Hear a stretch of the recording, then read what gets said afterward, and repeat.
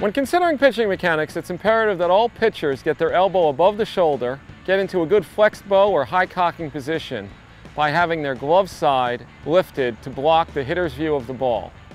Another important technique is to make sure that upon releasing the ball that you get excellent extension and extend towards the catcher's glove and have a flat back posture, a bent over posture when releasing the baseball. All pitchers that are effective in doing these techniques will also vary their pitches by utilizing different grips on the baseball, yet having the same arm speed and arm slot for every single pitch that they deliver. These are different pitching mechanics.